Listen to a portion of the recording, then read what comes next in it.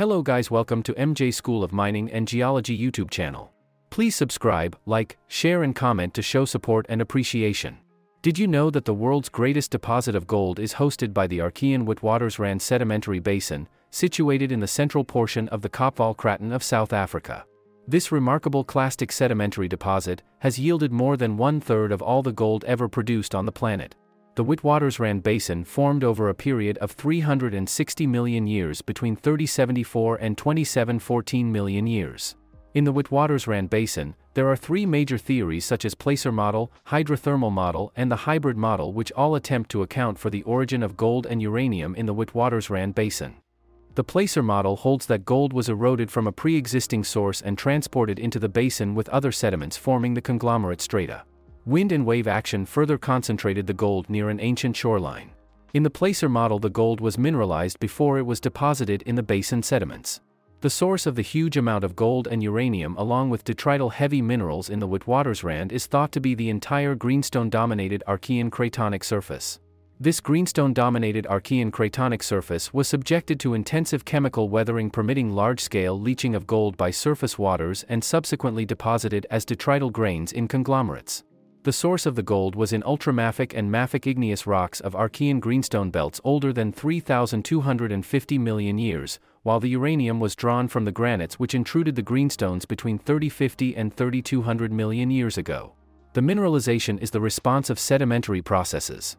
Evidence of this model is zircon and chromite, which are the most abundant heavy minerals to have been concentrated in the Witwatersrand conglomerate reefs. Meaning, their presence implies the existence of both felsic and mafic and ultramafic rocks in the source area. The source of the two minerals is usually from igneous rocks.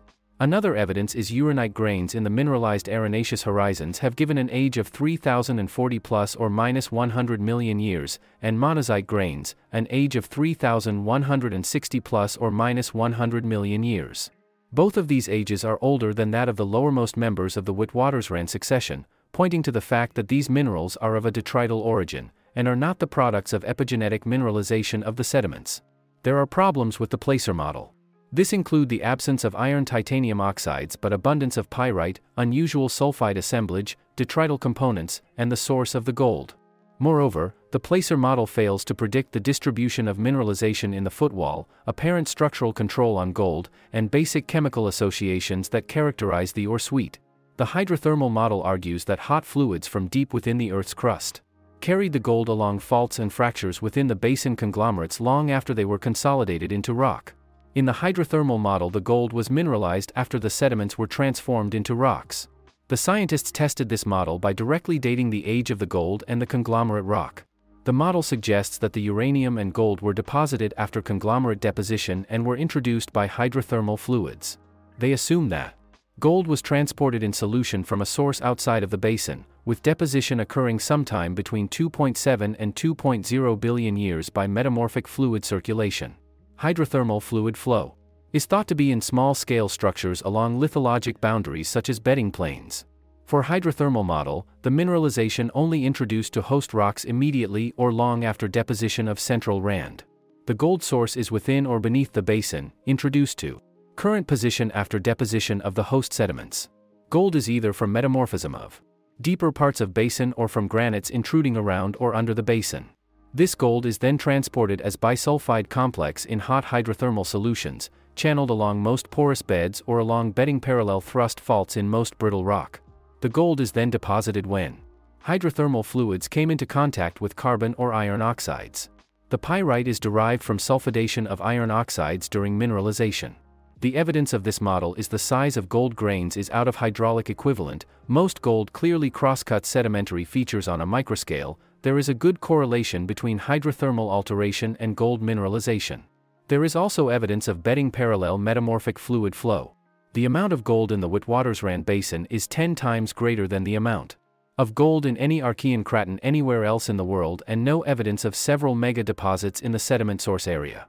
Other similar basins are fractionally younger and relatively poorly mineralized, for instance, Elliott Lake, Jacobina, and Tarkwa.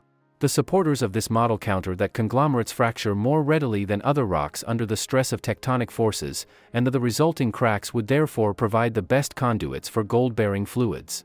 In this case, Carbon and iron in the conglomerates change the local oxidation state of the fluid and act as precipitation sites, bringing the gold out of solution.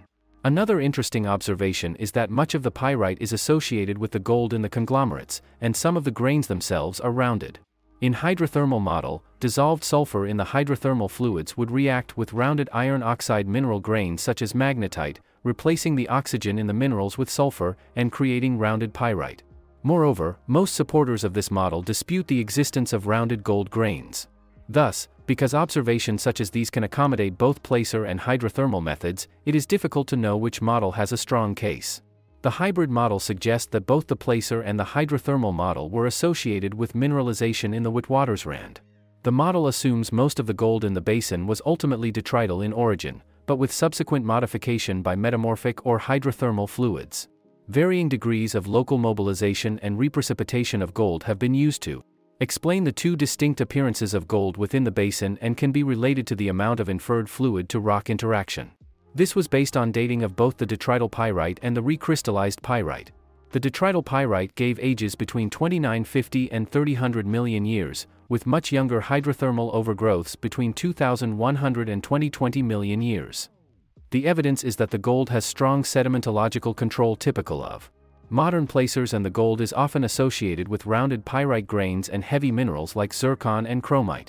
In conclusion, the Witwatersrand Basin is a largely underground geological formation which surfaces in the Witwatersrand.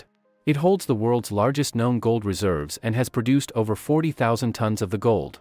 This represents about 22% of all the gold accounted for above the surface. Thanks for joining us into this interesting topic. Until next time, cheers.